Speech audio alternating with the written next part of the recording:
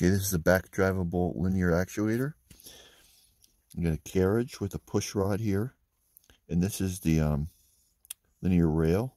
And then I have these rollers here that go around this shaft. And this is a two-way winch, and that kind of like a clothesline thing with a line that goes down here, and it pulls on this side with one direction, and then the other direction goes all the way down here to a roller.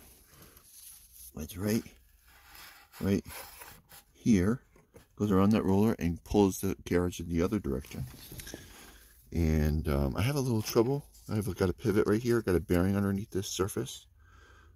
That this thing's, when it's under pressure, the surface flaps up and it pushes against this stop, but I'll have to work on that.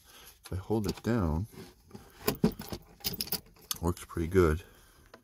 You can see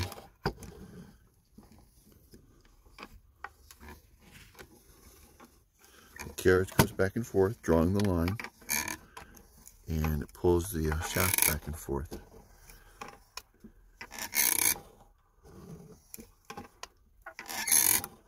I've got a few problems with it. It's catching down here on the roller stop.